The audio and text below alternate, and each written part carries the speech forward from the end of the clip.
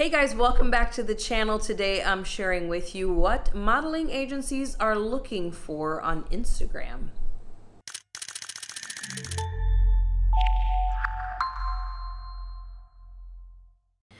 Okay guys, here I am, Allie with NGM Modeling, and let's hop right into these tips. One of the very first things that we look for is actually going to be a part of your bio, and that is something that tells me that you are a model. So we want to have that in your bio. It's one of the very first things that we have access to when we go to your page. So make sure you have in there that you are a model or you're looking for collabs, different things like that. So make sure it's stated in there somehow that when we go there, that's one of those things that we're going to see in your bio. The next thing we're looking for is we're looking for a variety of photos. And one of those things that we're looking for is photos of you smiling and not smiling. Oftentimes we go to people's Instagrams and you're like, well, I wonder what her teeth might look like.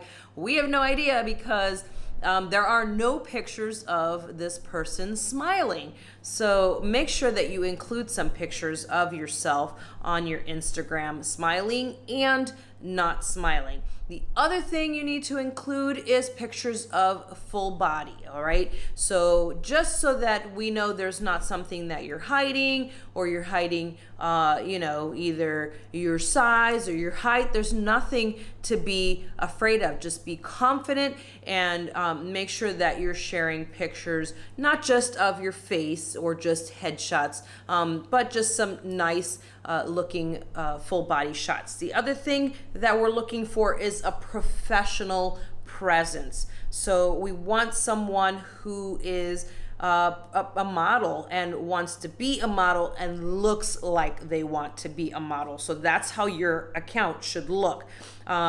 Make sure that you've cleaned that up and that you've made it look good. Another thing is if you mention that you've done photo shoots and there's no evidence of that in your Instagram. Sometimes models will go in and they'll delete pictures from photo shoots and projects that they've done with people. And that's actually a huge turnoff for those looking at your Instagram is, oh, well, they're just gonna promo it for a day or two and then they're just gonna delete it off of their Instagram. So once you've done a project, leave the stuff on there because this is great for us knowing, hey, this person not only goes and does the work, is showing us the work, but then they also are a benefit to the work after the work is done. Guys, I hope this video has helped you guys out. Don't forget to subscribe to the channel, like this video, leave me a comment down below, and I'll catch you on my next video.